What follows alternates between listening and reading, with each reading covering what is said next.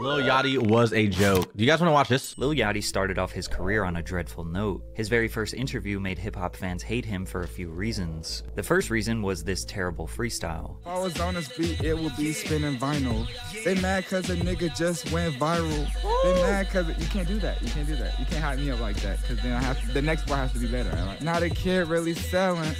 In high school, I never was felling. I think that's why they mad at me. They mad cause they trying to grab at me. Hey. They mad, stop, you can't. Oh, my fault. I got hype with you. You can't do that though. All right, one more. Young nigga from the west side of town. Gotta, I'm trying to think what to do. I don't know. I'm not a rapper. He should have pre-wrote some This was trash. Oh my fucking God, that's terrible. lyrics to avoid the embarrassment. Then he followed that up by admitting he's not a rapper. But the worst part of the entire interview was at the very end. And the reason they so mad is because they think that the young kids don't take this hip-hop thing serious. I honestly don't. He honestly doesn't. And he doesn't. It's called having fun. I'm sorry. You're just having fun, right? Yeah. That's it, and getting money. That's it. It's Yeah. all money, getting Yeah, and fun. we're just chilling. Lil Yachty straight up saying he doesn't take hip-hop seriously and that it's just for money left a bad taste in the mouths of traditional rap fans. I don't understand why, motherfucker. That's the goal, bro. You know what I mean? That's the goal, bro.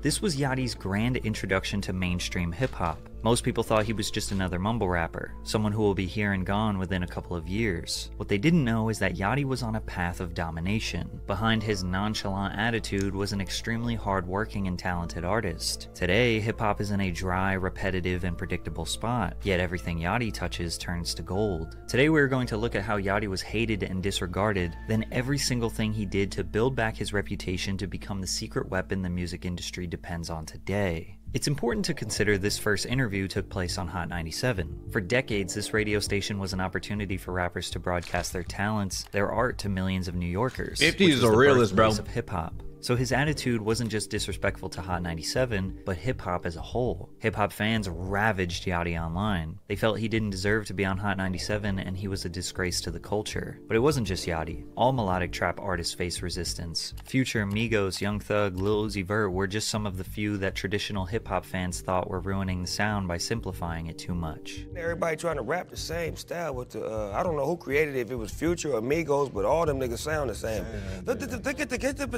To make them even more mad, Yachty was added to the XXL freshman list just a few And that months was, he didn't even learn the first time. That it was trash. This whole thing was bad. later, which is another huge stamp of approval from the music industry. The 2016 XXL Freshman Cypher is an iconic piece of rap history that marks a distinct shift in not just the music, but the attitudes of mainstream rappers. Lil Uzi, 21 Savage, and Kodak Black borderline mocked the legacy of XXL as they laughed and joked through their freestyles. And although Yachty was laughing with them, he actually took his freestyle more seriously. Wasn't no food but rice. All of these bitches, they want me, but they get one night. I give a f what you saying. Bitch nigga, no, I ain't playing. It seemed like Yachty didn't want to get bullied online by rap fans again. But it's still so bad. I'm not gonna lie. I'm not a Yachty hater, but that motherfucker can't rap for shit. If we're being honest, that motherfucker can't rap at all. Honestly, like his most recent track with Drake on it, he probably ruined the song. If I'm being honest with you, I'm sorry. Felt like he was trying to prove himself as a rapper. Turns out, that was exactly right. 2 weeks after the Freshman Cypher, Yachty dropped a song called For Hot 97, along with his Summer Songs 2 mixtape. This track wasn't a diss, but Ebro at Hot 97 took it that way when he tweeted the song. Lil Yachty and his team with these high school ass bars, followed by an Instagram caption that read, "Another Lil rapper caught feelings." Then Yachty responded, "I didn't catch feelings, it was just to show that I can rap. It wasn't a diss to you, good sir, it was simply more like a check this." Actually, Hot 97. I'm not finna try to explain myself to no one dissing me. But it didn't stop there. Yachty called Ebro on Hot 97 Live and tried to explain. I didn't catch no feelings. It was to show what's good. And nigga, that shit is hard, bro. I don't care if you 69, bro. Yo, f that, man. F that. These high school ass rappers, I'm gonna keep testing y'all. Although many people thought Ebro was being an old, sour hater, it seemed like they were able to laugh and have mutual respect for each other. But fans were not as quick to forgive Yachty, especially because during his Pitchfork interview, he said something that would haunt him for the rest of his career. Lil Yachty said that the notorious B.I.G., one of the greatest rappers of all time, is overrated. What? He later doubled down and admitted he can't name 5 Tupac or Biggie songs. His That just means you don't know. Oh my God, Lil Yachty. Truly honest opinion about two rap legends made headlines across countless news outlets, continuing the same narrative that he is a disgrace to hip-hop and should not be celebrated by the culture. But he didn't need their support, because at this time, his song Broccoli peaked at number 5 on the Billboard Hot 100, as well as his viral 2015 hit, One Night. Yeah, I'm not gonna lie to you, Broccoli is like the last time I heard about him, to be honest with you. I see him on like Kai Cenat stream, you know what I mean? I heard him on a Drake song, but like Lil Yachty's like only banger I feel like is Broccoli. No, I don't recall. I feel like he's in a class with like the Uzis, the X, you know what I mean, Ski Mask, and I feel like he's probably like in that whole like SoundCloud era. I feel like he's probably the worst rapper / artist in that whole era. If I sound like a hater, bro, I'm sorry. Up to number 49 on Billboard. His debut mixtape Lil Boat, as well as summer songs too. Oh, I spy with my little eye. I don't know. Do I need it? I don't know. I feel like his flow or whatever. He makes cool like vibey tracks, but like he's not a good rapper at all, or like music at all. I don't know, bro. I don't know. It's tough with that. Cult classics. His music at the time can be described as carefree bubblegum rap with a heavy reliance on autotune, but others just called it mumble rap, thanks to Wiz Khalifa. We call it mumble rap. Oh, so y'all got a name for it? Yeah, me and my homies. I mean, it ain't no disrespect to the little homies, but like they know what's up. They say they don't want to rap, you know what I mean? But it's cool for now. It's going to evolve, and I feel like those artists, if they want to be around, they'll figure out the next thing to do. But right now, that's what's popping. Although Wiz meant no harm by this term, it became weaponized by people who hated the new sound, such as Funkmaster Flex of Hot 97, a radio DJ who would often complain on his show about the new state of hip-hop. Yachty once again felt like he needed to show these guys he could rap. Oh no. So he got on Ebro's Beats One radio show and spit some bars. Lucy Deucey, the joke's on you, I didn't grow up the boosie. All I care about is feeding my family and getting out of that camera. Funk Master Flex, please stop talking about me. Unless you're finna play my songs, then don't talk about me. What a bar. He just can't rap. It's okay, bro. It's okay. I can't do a lot of things. I can't read a fucking sentence properly. You know what I mean? Dyslexia, it just fucks me up. It's like he got like that for rapping though. Again, classic hip-hop fans were not impressed. They still relentlessly called him trash in the comments. This man can't catch a break. They don't like the music he makes, but then when he switches it up, they still don't like it. This freestyle prompted Funk Flex to take another shot at Yachty. Uh-oh. That's called motherfucking bars, nigga. You know nothing about that. You know why? Because you a mumble rapper, bow wow, a mumble. You don't know nothing about that. That's called motherfucking bars. Rapper. Lil Yachty, you don't want nothing too. Neither you niggas want nothing. J. Cole dropped a song called Everyone Dies, which seemed to take shots at Yachty. Bunch of words and ain't saying shit. I hate these rappers, especially the amateur 8-week rappers. Lil whatever, just another short bus rapper. Then Yachty responded. I f with J. Cole, bro. Say whatever you want to say. I mean, I don't listen. You don't listen to J. Cole, but you f with J. Cole. Some people even J. Cole is the GOAT, bro. I think his Born Sinner album, by far, probably my favorite album, hands down. I'm not gonna lie to you. confronted Yachty to his face, like Joe Budden. I want you to know whether you in a 360 or not. I want you to appreciate the culture that He was changed bugging. your life and took you from college dorm rooms eating oodles and noodles. I want you who's well-spoken and articulates himself well. My nigga. Chill. This moment was particularly interesting because Joe was the personification of all those hate comments, and it was truly embarrassing to witness. By Yachty just simply responding with chill made people realize that hating on a kid who's just doing his thing is annoying and corny. Because Yachty just could not stop succeeding. He dropped a song alongside Kyle called I Spy, a nursery rhyme-inspired bop that peaked at number 4 on the Billboard Hot 100, and followed that up with another hit, Peekaboo, featuring Migos. His fans, who were primarily teens, loved his style. He was weird, he was fun, and he was unapologetically himself, which opened the door for 3 massive brand sponsorship deals with Target, becoming the lead creative designer at Nautica, and a Sprite commercial which remixed his song Cold Like Minnesota to Cold Like a Sprite Soda. And Lil Yachty here was paid by Sprite to write lyrics about Sprite. It was reported that Yachty made a staggering $13 million during his extremely short career. Yachty was a supervillain to classic hip-hop fans, but he truly was a sweet and kind hero to his fans. Unfortunately, his debut album would fall short of expectations. Teenage Emotions, released May 26, 2017, sold just 46,000 copies first week, peaking at number 5 on the Billboard Hot 200. When I first released my Teenage Emotions album, I thought that it was fire. Then the sales came back and I was devastated and so confused. I worked worked so hard. Honestly, the album was kinda bad. Little did he know, he already peaked musically. He would never have a more successful song than I Spy or Broccoli. True. And his music struggled to impress people outside of his fan base. His second album, I feel Lobo like 2, Lil Yachty's kind of like a Bruno Mars, bro. I'm sorry, I know Bruno Mars could sing and all that, but I feel like Bruno Mars doesn't have like crazy. He has like what, a few hits here and there, you know what I mean? You know what I mean? Oh, like, you know what I mean? Like catch a grenade, that shit, you know what I mean? Like Bruno got that shit, like funk, like he got like hits, but like he don't got like you ain't gonna put Yachty on and like vibe to him, you know what I mean? It's like some pop shit. Like you'll go into, okay, how about this? You'll go into a fucking a Hollister, okay? I don't know why the fuck you shopping at Hollister, you get your money up, but like you go into a Hollister and you'll hear Lil Yachty playing, you know what I mean? Who sold 64,000 copies, but likely was inflated due to the incredible list of features. Quavo, NBA Youngboy, Lil Baby, Lil Pump, Trippie Redd, just to name a few. And again, what happened to Trippie Redd? He fell off too. Lackluster. An ongoing conversation surrounding Yachty's music career is that he is carried by features or only has success with other artists on his songs. His third album, Nothing to Prove, speaks volumes about his attitude. It sold 40,000 in the first week and peaked at number 12 on the Hot 200. Hip Hop DX said he is bringing nothing new, and it may be time for him to go back to the drawing board in search of new ideas before returning with a follow-up project. Most people fell in love with Yachty's music on his first 2 mixtapes because it was fun, cheerful, and positive. By his third album, he was slowly transitioning to fit in with the gangster rap status quo of the music industry. Don't get me wrong, he had a few bangers along the way. NBA Youngboy, Boom, Get Dripped, but they were buried in bloated albums of inconsistent music. To make things even worse, his day one friends were switching up on him. The Sailing Team was a dynamic group of producers and artists surrounding Yachty. Cody Shane, J-Bands, Earl the Pearl, Big Brother Chubba, The Good Perry, Aaron Vercetti, and BU. None of them were even close to as successful as Yachty, but he says it's not his fault. The Sailing Team became like my brothers and sisters. Yeah.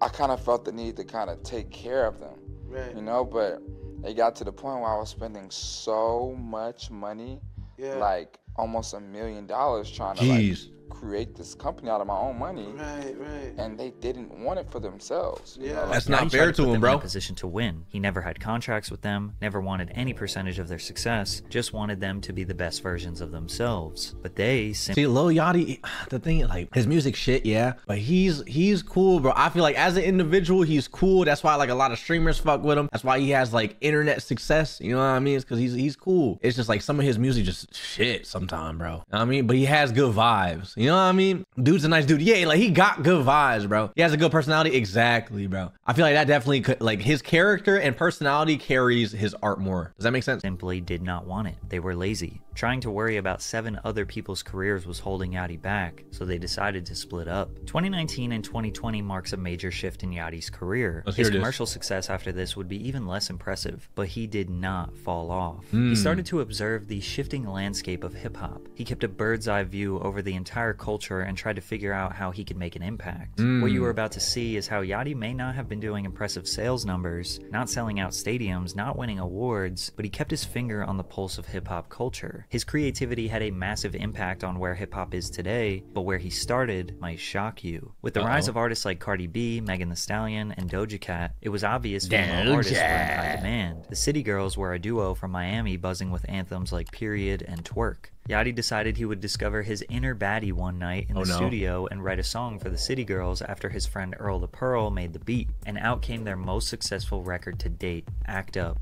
But everything that... His little zesty ass. See, maybe he don't need to do that gangster shit. He don't need to rap like boom bap shit, you know what I mean? He just need to tap into his inner bad bitch, you know what I mean? He is a little sassy ass, bro. I see it. Everyone is singing and all, and I wrote the whole thing. So you were in there. Like, how did I come to you? Like you were just like real ass bitch. Give a fuck about it, nigga. I just thought like them. I know what women like to hear. Like, you know, like I'm like I literally was sitting there, I was like, yo, what's just some raunchy shit? Act Up peaked at number 26 on the Billboard Hot 100 and was a huge TikTok anthem that even young men couldn't resist dancing to. This track is still being played in the clubs today. But it doesn't stop there. Act Up was sampled by Megan Thee Stallion just a few months later in her song Hot Girl Summer. Earl also produced this beat, and the song peaked at number 11 on the Hot 100, which was Megan's most successful song at this point. Female rappers were being encouraged to embrace their bossy, brazen nature and let it out on the song, which as we all know led to tracks like My Type, Savage, Big Big Energy, WAP, and it all started with the vision and lyrics written by Lil Yachty. He proved he could have a bigger impact on the culture, so it was time to have one last hurrah before he changed up for good. Oh, crazy. Lil Boat 3 was the official death of Yachty's previous music career. Now, the pandemic slowed everyone's lives and careers down. Yachty achieved his lifelong dream of collaborating with Drake on the song Oprah's Bank Account, which brought that carefree Yachty energy his fans once loved. He did bring that energy throughout the Lil Boat 3 project, but it was honestly his harder rap songs like Split Whole Time, TD, Pardon Me, and Westside that stole the show. With just a mere 30,000 copies first week, Yachty himself and his fans needed a revival of his career, and that's just what they got. After LB3, a new Lil Yachty emerged. The nonchalant, goofy, and emotional teenage persona he had was behind him. The new Yachty was calm, collected, and moved like a boss. He stopped dyeing his hair, got rid of the beads in his braids. He still wore colorful attire, but it was now tasteful and sleek. He was focused, but still hungry. He started a nail paint brand called Crete, understanding that young Gen Z men painting their nails is normalized and don't have a product marketed towards them. Concrete Boys became the name of his newfound imprint record label, and his first signee, Draft Day, an upcoming artist from Broward County, Florida. Yachty's song Coffin reflects a shift in his sound that would be celebrated and copied by many artists after him. Then Hit Bout It with Kodak Black, then Cortex. Yachty found his flow. He wasn't trying hard to impress the old heads, and he wasn't the childish auto-crooning singer. He found himself, bro. The perfect middle. His beats were more unique than ever, and you could tell he had a chip on his shoulder, but also couldn't care less if you fucked with him or not. His energy was contagious. True. He recorded an entire album with a bunch of rappers from Detroit, Michigan just to show love and embrace the sound that was taking over underground rap. Although some were surprised, Yachty has always showed love to new artists. Just look at his history of collaborating with buzzing talent. He was on Lil Baby's first album before he blew up. He made a hit with T Grizzly, D to the A in 2017. He even did Gucci flip-flops with Bad Baby in 2018. Maybe he's just really good at like you know what Drake does, like when he sees an artist coming up and he just hops on it before like anyone else sees, you know what I mean? And then he makes a fucking banger. Like maybe he's just good at like scouting talent. Yeah, bro, and like hopping on it. No. Okay, like for example, like streaming shit as well. Like people do that with streaming. Motherfuckers, like when people are starting to slowly come up, like other big streamers that don't really have like too much buzz around their name will go latch on to those smaller streamers, and then that way like it's the same way. Like bigger artists or bigger streamers, why the fuck am I doing that? Nobody would champion her music. Even Drewski, the biggest comedian to come from the social media era. His first major collaboration was a skit with Lil Yachty in 2019. Babyface Ray, Babytron, Baby Smooth are just three of the many Detroit artists bringing a fresh sound to hip-hop. Their cadence is smooth yet savage, and the beats are bouncy, but they jam-pack these songs with bars. Yachty teamed up with them as well as other buzzing Michigan artists on his album Michigan Boy Boat. This album only sold 15,997 copies in the first week, and fans were confused by Yachty's decision, but he said, "I just wanted to show love. That's it. I just wanted to show love to all of those guys and their talent, and I feel like I rap my best on those types of beats." A rapper who doesn't care about numbers, who is able to move based on creativity. He's the Keith Lee of rapping. And art, while constantly being on the forefront of the next wave, is dangerous. Boat had something up his sleeve. He continued to steamroll ahead with bangers like YAE Energy and rock climbing with buzzing rapper Remble. At the same time he was rapping his ass off, he dabbled in polar opposite genres with tracks like Love Music and Breathe Deeper with Tame Impala. He felt inspired by the psychedelic rock sound and announced that he will be ditching rap for his next album. It's gonna be mid as hell. All his stuff be weak. Can't wait to see it flop like his last album. The negativity towards his expansion did not hold him back. He stayed low-key, kept his head down, and got to work. He also developed a very close relationship with the biggest rapper in the game, Drake. Drizzy posted on IG saying, "More life to my fellow brother Yachty. Happy we are locked in for a lifetime." Followed by a picture of them on a jet and Yachty branding a tattoo of Drake's OVO label on his demonic. Something demonic. I don't know, bro. I don't know. It's kind of scary. I really enjoy my friends. I don't think I would get a tattoo of any of their shit on me. I'm not gonna lie to you. Wrist. But this relationship started with Yachty being a super fan of Drake. I, for a very long time, wanted to just do anything involving music with him. So like I kind of like been telling him for the last like I don't know how many years, like bro, damn, Can I just? He needs to start hitting the gym, bro. Can I even just be in the room? Drake has always been at the forefront of pop culture for the past 15 years. I mean, I don't know how busy he is, but like, chat, I'm not gonna lie to you. If I was like a millionaire, bro, I don't give a fuck about, like, fuck everybody, bitch. I'm not buying no one's shit. I'm gonna get me a chef. I'm gonna make sure they got some nice fresh ingredients. I'm gonna get me the craziest trainer. I mean, I don't need a trainer. I know how to fucking work out, but I'm saying, like, I will get me the craziest trainer. I'll be in the most insane shape ever, bro. You know what I mean? Like, you see what Kevin Hart does, bro? You ever watch Kevin Hart stories? That motherfucker was just out here boxing for no reason, just doing stupid shit. That's what I would do. You know what I mean? I would invest in myself. You see what I'm saying? Does this is by surrounding himself with young talent that will pioneer the next wave. Drake conveniently became Yachty's best friend when Yachty had his hands around the neck of the culture. He helped executive produce Drake's next album, Her Loss, alongside 21 Savage. Yachty is credited as a producer on 4 songs, each of which are some of the more euphoric and memorable beats on the record. He's also the one who sourced the cover art. Some people say he is the genius behind this record, and by mid-2022, Yachty was finally being appreciated for the genius he is.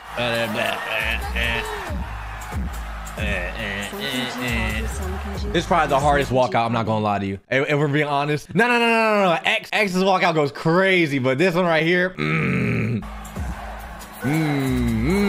hey. And just before Yachty decided to release his psychedelic album, he went viral by accident. It's important to know that there is a huge community of rap fans who actively try to hack into artists' computers and phones to leak their music. However, one hacker straight up asked Yachty for the Poland record after he heard a snippet, and this is what happened. You have this song called Poland, bro. Please, bro, send it to me. And at the time, I'm like, bro, no one gives a fuck about my leaks, right? Like, well, I'll send it to him. Like, nothing's gonna happen. So I send it to him. Well, Yachty was wrong. Once TikTok users heard his wiggly, wobbly vocal vibrato, the memes started pouring in. Rap has been in a long dry spell, so anything different was bound to get some attention. A lot of people treated the song as a joke. Others genuinely loved it. Yachty was kind of upset when it went viral because he didn't really like the song and he wanted to debut the wobbly vocal style on his psych rock album. But the fact that his throwaway songs he never wanted to release were going viral let him know that he was on top.